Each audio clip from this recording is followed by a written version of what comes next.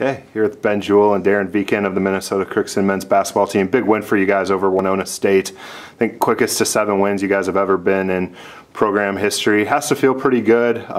Defensively was very strong. I think your second lowest total you've held a team to all season, and then three-pointers were falling all night for you guys.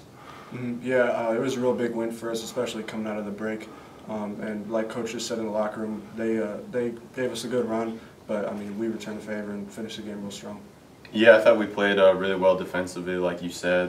We were communicating pretty well, and Winona does a lot of things nicely on the defensive end, so it's good that we could put a couple threes in and lengthen the lead a little bit. So. Darin, you step in off the bench after Chase goes down and able to get a lot of boards and hit some threes. You got to feel good to be able to help your team and some added minutes for you tonight. Absolutely, it was a lot of fun to get a couple more minutes.